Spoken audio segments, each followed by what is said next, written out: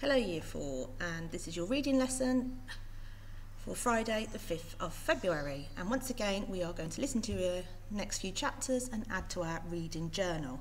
Now what I've seen on Class Dojo is brilliant. You've come up with some really good questions about what's going to happen next. So quick recap, then on the bus, Finton and Gribbly were on the bus, and Finton spotted Gonzales, the spy sent by Buckmeister and Randall, and Finton decided to go and speak to him and to apologise for setting fire to his beard.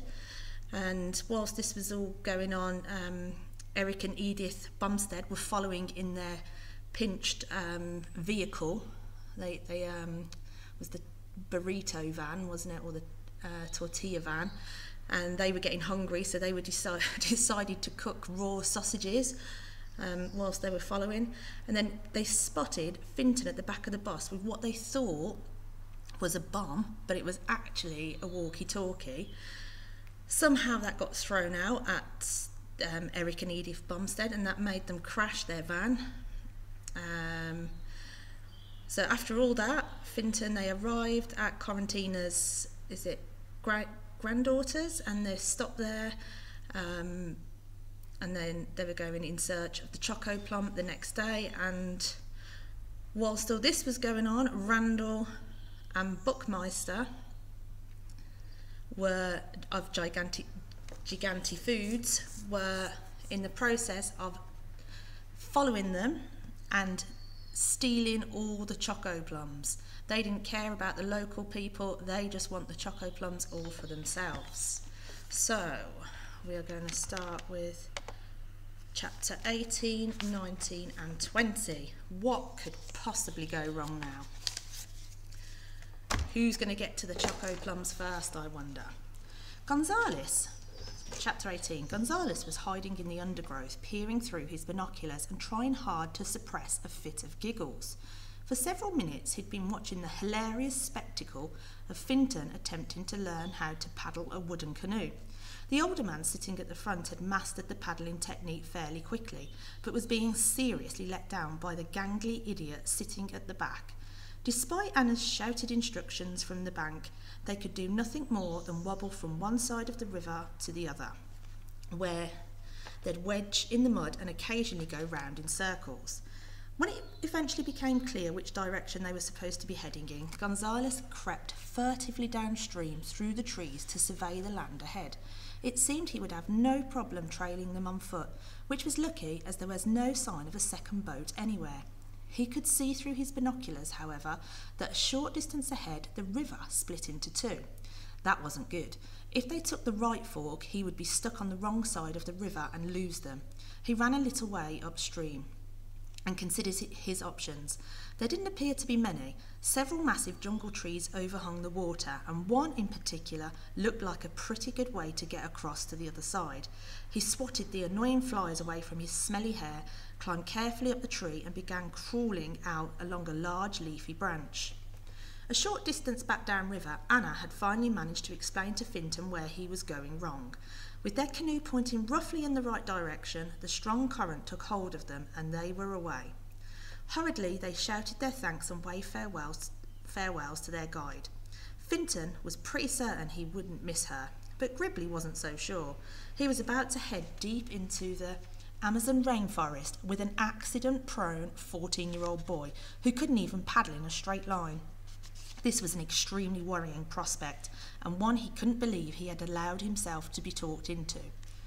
Gonzales crawled into position on his branch, took cover behind a mass of leaves and lifted his binoculars to his eyes. He could hear them coming before he could actually see them. Finton was sloshing his long wooden paddle around with all the grace of an ice-skating giraffe. Gribbly was trying to get him to paddle in rhythm, but it seemed the boy had no sense of timing at all. Most of his attempts resulted in him swiping the surrounding bushes or sticking his oar in the mud. Even when he did manage to get to the right end of it in the water, it only resulted in a lot of splashing and very little forward momentum. "The river forks here, sir," said Gribbly, ignoring the waves of dirty brown water Finton was sloshing on the back of his head. "According to Anna's map, we need to go to the right, so you'll need to paddle on your right side so we steer that way." "Okay," said Finton, plunging his oar to the left side. Gonzales tutted to himself from behind his clump of leaves. Perhaps the boy really was an idiot. The fact that they were heading to the right did mean, however, that he had been right to plan ahead, as he would now have to climb to the opposite side of the bank to avoid losing them. "No, sir, paddle on the other side," shouted Gribbly, wondering why they were heading towards the wrong fork. "The other side."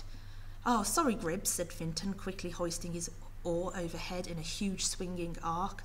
The mathematical odds against hitting a man in the face with an 8-foot paddle while he is hiding in a tree in the jungle are astronomically huge. However, that was exactly what happened. Gonzales was vaguely aware of a hard, flat object suddenly appearing before his eyes and hearing a loud cracking sound before fading into unconsciousness. He slumped senseless onto his branch, then slowly slid out of the tree and into the river. Finton and Gribbly didn't hear the loud splash made by Gonzales hitting the water behind them, as it was masked by the other loud splashes coming from the back end of the boat. After a lot of effort and precarious wobbling about, they managed to persuade their shallow wooden canoe to go the right way. Gonzales wasn't unconscious for very long. In fact, as soon as the first sudden rush of muddy water forced itself up his nose, he rapidly recovered some of his senses. His eyes flew open and stared in shock. It appeared the world had got a lot thicker. It had also turned a murky shade of greeny brown and had lumps floating in it. This and the fact that he was finding it difficult to breathe suggested he was drowning. Gasping and retching, he clawed his way up the surface and flailed uselessly around before grabbing at a floating branch. Breathing heavily, he clung to his moss-covered life raft and grew increasingly furious. He could scarcely believe it, but Finton had outwitted him yet again. The idiot kid had somehow got the better of him for a third time. On the plus side, however, he wasn't dead, and he could still hear Finton's hopeless attempts at paddling, which meant his enemy couldn't be far ahead. He also didn't have to worry about smelling of dog wee anymore. For a moment he contemplated getting back onto the bank, but as the strong river current was carrying him along behind them, he decided he might as well stay in the water and let the current do the work. After a while, a slightly sturdier raft of jungle foliage floated alongside him, which would offer better camouflage. Cunningly concealed by leaves and clutching the slippery moss-covered log, Gonzales drifted discreetly behind, keeping a watchful eye on Finton up ahead. This wasn't so bad, he told himself. Certainly a lot easier than walking. This positive thought managed to keep him cheerful for a while. Well, it did until he entered the bit of river with the piranhas in it. Oh dear. Right, chapter 19. After spending several unhappy hours sitting on the roadside arguing about what to do next and whose fault it was that they had to do it, the Bumsteads had managed to flag down a passing lorry. Encountering any traffic at all along the isolated forest road was extremely rare, so they were grateful to have a lift. They sat in the cab of the huge logging truck laden with enormous trees and grinned at the driver. He appeared to speak no English at all, which suited them perfectly, as they were no good at polite conversation and hadn't yet thought up a reasonable explanation as to how they'd got there. The driver was just as happy to ignore his passengers, though he did wind down his window fairly quickly to get some fresh air. Tinny music played non-stop on the man's radio, which was turned up far too loud. After an hour or so of eventful lurching and bumping along amid endless dense forest, the music stopped for the news bulletin. Eric and Edith, of course, had no idea what the Brazilian newsreader was saying, but did notice that the truck driver suddenly started looking at them in a funny way, as indeed he would. According to the radio news, a fat young man and skinny old woman of European appearance had viciously attacked an innocent hot dog vendor in Santo Colegio and stolen his vehicle. Police were warning the public not to approach them, as they were considered highly dangerous. Armed units were at that moment searching for the fugitives and their stolen vehicle and had set up roadblocks to catch them. Aware that the trucker was eyeing him suspiciously, Eric grinned stupidly and made a matey thumbs-up gesture. It didn't appear to make the driver any more friendly. The tinny music returned and the truck rumbled on. For another hour or so, no one spoke. Eric and Edith gazed vacantly out the window at the seemingly endless forest, while the truck driver gave them the odd, dirty look. Eventually the lorry began to slow as they entered a small, dilapidated-looking town. It wasn't much of a town, just a meagre cluster of houses, a petrol station and something that appeared to be a general store. Ahead there was a short line of stationary traffic. "Typical," tutted Edith. "Miles from nowhere and we get stuck in a traffic jam." Eric craned his head to see what was causing the hold-up.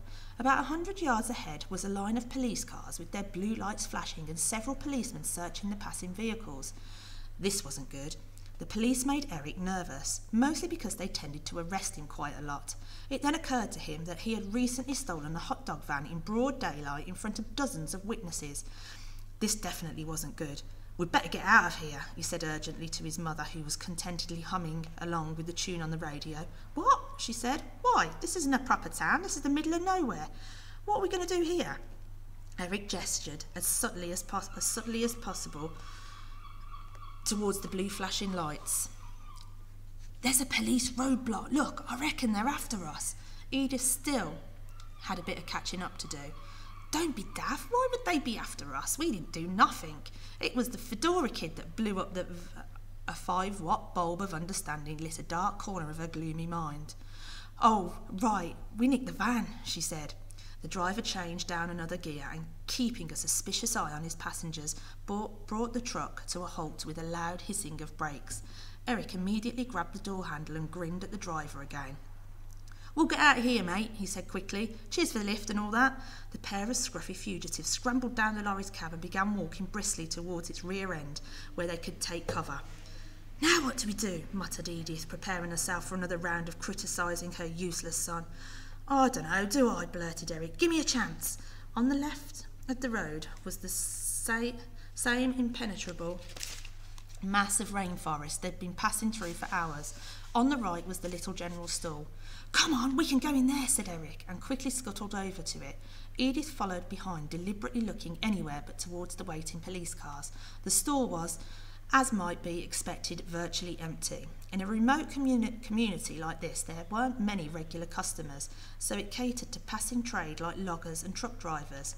Unfortunately, it also seemed to cater for the occasional heavily armed police patrol. In fact, apart from Eric and Edith, the only person browsing in the shop was a huge, mean-looking policeman with a dark moustache, dark glasses, a gun hanging from his belt. "Act natural, stay calm," whispered Eric to his terrified-looking mother, then picked up a basket and pretended to be looking at the shelves. Edith followed his example and grabbed a basket of her own. The only problem with this ploy was that they were both painfully hungry again, and the shelves were packed with a tempting array of foods. Edith's stomach churned noisily, still attempting to digest a mixture of semi-poisonous berries and semi-cooked sausages. Not wishing to attract unwanted attention, she bit her lip and forced herself to keep her smelly convulsions inside for once. Eric strolled down an aisle full of family-sized bags of crisps and nuts and tried to think rationally. It looked like that they'd have to make a run for it any minute, so he might as well pick up a few essentials while he could. Seeing as they were already wanted for vehicle theft and assault, a little bit of shoplifting couldn't make things much worse. Having decided on his idiotic plan of action, he immediately began stuffing as much junk as he could into his basket: crisps, biscuits, beer, sweets, cake, and some funny-looking things covered in pastry. Edith, noticing her son's sudden shoplifting spree, realised that what he was up to and started to grab large handfuls of items herself. They were just shoveling an entire display of chocolate biscuits into their baskets when the shop door opened behind them. It was the logging truck driver again, only this time he wasn't alone. He appeared to have found an even bigger armed policeman than the one who was already there. Eric and the huge Brazilian policeman made eye contact and for a moment stood dead still. Realising it was now or never, the Bumsteads let out a shriek, barged past them and ran straight out of the open door. There was a sudden barrage of angry Portuguese shouting behind them, which they assumed meant something like, "Yes, that's them, officer," and "Stop or I shoot." Without waiting to find out, they belted as fast as they could across the road. Further warnings were shouted and ignored, closely followed by cracks of gunfire. Still clutching their heavily laden shopping baskets, Eric and Edith hollered in mortal terror and plunged into the thick tropical undergrowth. "Now what do we do?" screeched Edith, not used to being shot at. "Just keep running," advised her son, who wasn't used to being shot at either, but was pretty familiar with running away. The angry shouts grew louder. It appeared several other policemen had joined their colleagues and were giving chase, firing as they went. More bullets zipped past their heads and thudded into the trees. Not being particularly athletic, it was purely undiluted fear that enabled the Bumsteads to run full tilt into the jungle. For more than 20 minutes they weaved through the dense maze of greenery and didn't even stop when a couple of packets of chocolate biscuits fell out of Edith's basket. "Eric," Edith wheezed eventually. "Eric, stop, I can't run anymore." Red-faced and sweating profusely, they stopped and slumped to the ground. Apart from the noise of a few insects and their own unhealthy gasping breath, the forest was completely quiet. Several minutes passed with no sound of gunfire or shouts from pursuing policemen. It looked like they had lost them. Unfortunately, it also seemed they had lost themselves. One bit of rainforest looked very much like any other bit. They had no map, no compass, no survival gear, no tents, hammocks or sleeping bags. Worse still, they had no idea where they were or what they were going to do next. They did, however, have some edible food for a change. As soon as they got their breathing under control, they helped themselves to several bags of crisps each, opened some cans of beer and cheered themselves up with a long overdue picnic. Wow, the Bumsteads. Everyone seems to be getting themselves into quite a pickle. Right, chapter 20. By the time they'd covered their first 5 miles of river, Finton's paddling had improved considerably. He was hitting the back of Gribley's head with his oar a lot less often. Progress had been erratic and at times frightening, but somehow with the help of the current they had stayed on course and not got lost at all. Daylight was fading fast and Finton was fading even faster. Ironically, just as he actually seemed to have got the hang of paddling, they reached the landmark Anna had told them about. On their left-hand side was a steep bank of pinkish rock split by a spectacular waterfall where a separate river tributary flowed into theirs. Anna had made it very clear that they should abandon the boat before the two rivers merged and to keep well clear of the resulting dangerous waters. Luckily, Gribley had remembered this important piece of information and steered them to the right side where they managed to drag the boat up the shallow, muddy bank. Unused to such hard physical work, they hauled their heavy packs from their boat and set up their first proper jungle camp with aching arms. Rather than a tent, they had brought hammocks which could be suspended between trees and covered with mosquito nets. Once these were ready, they sat exhausted on an old messy log and planned their evening meal. This meant gathering dry wood for a fire and finding a temporary home for the peanut butter sandwich collection so they could use the cooking pot. Gribley, being well skilled in the culinary arts, was able to produce a surprisingly good stew from the dried ingredients he'd brought along. And the cup of hot tea he made next was the best thing they'd tasted in days. After a quick clean-up, Finton restocked and sealed the pot, then produced a length of rope from his rucksack.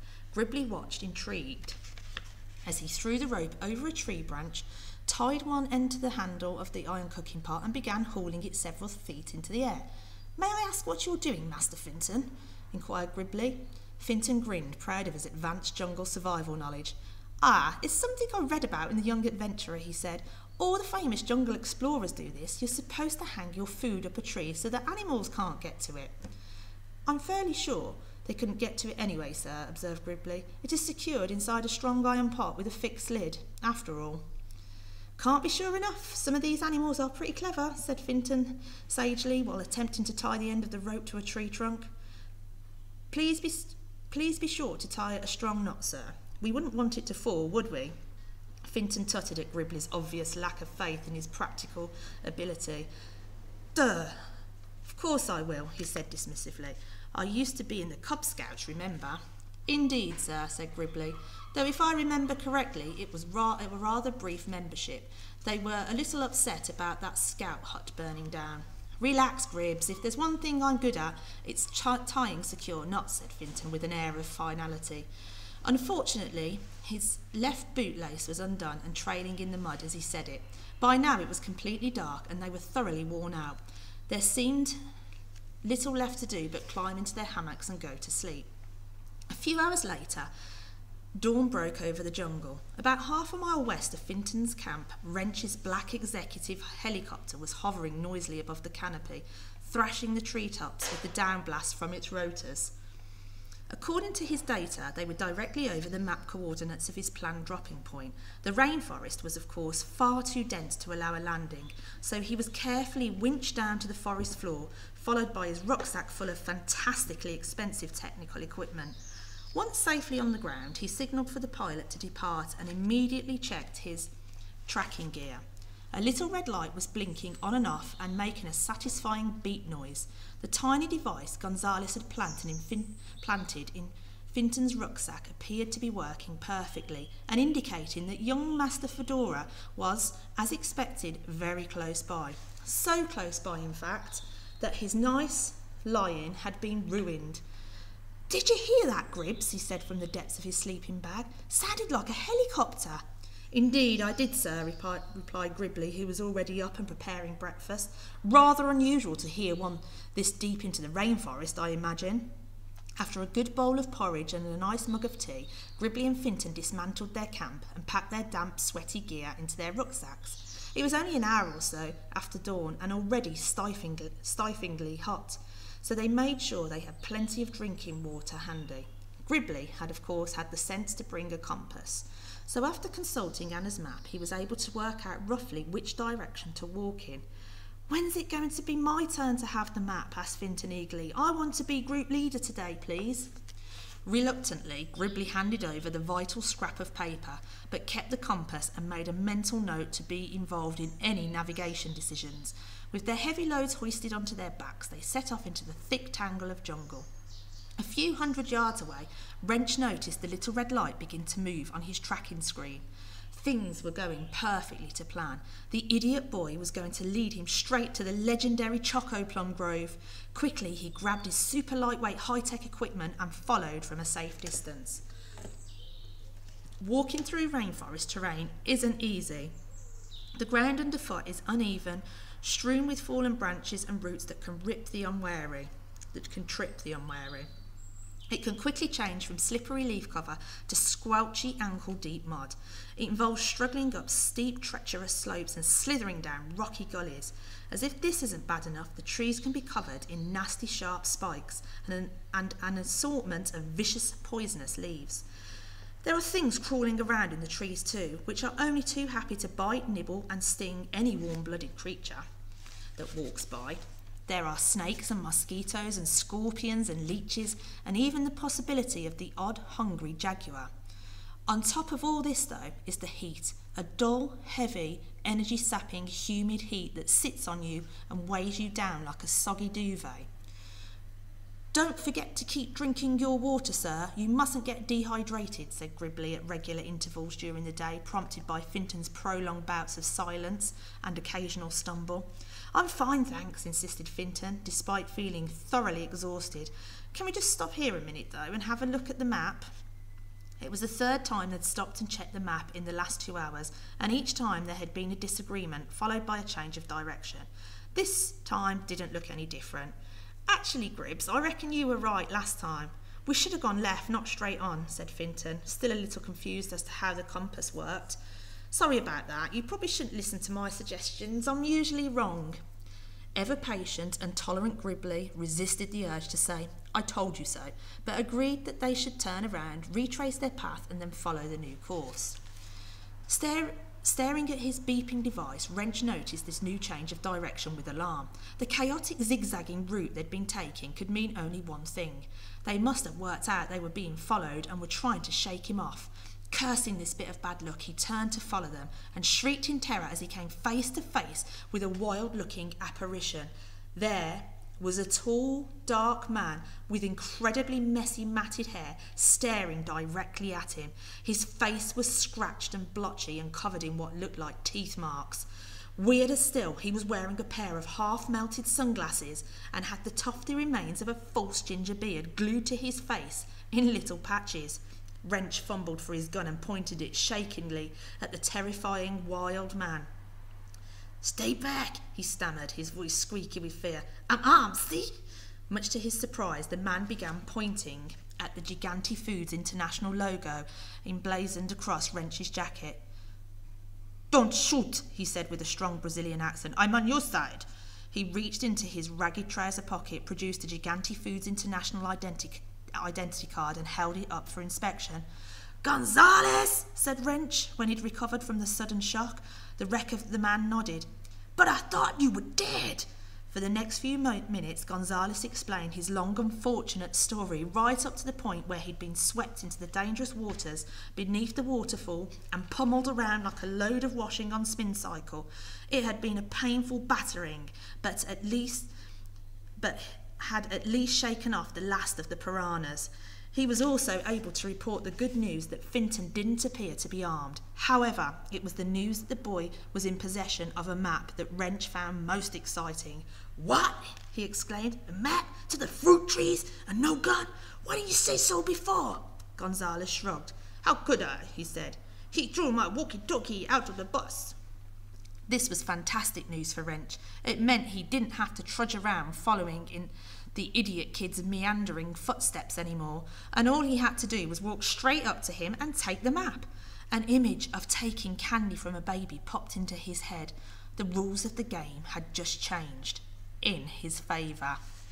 Ooh, it's getting very tense out in the Amazon rainforest. Right, so until next time when we find out what happens, see you later.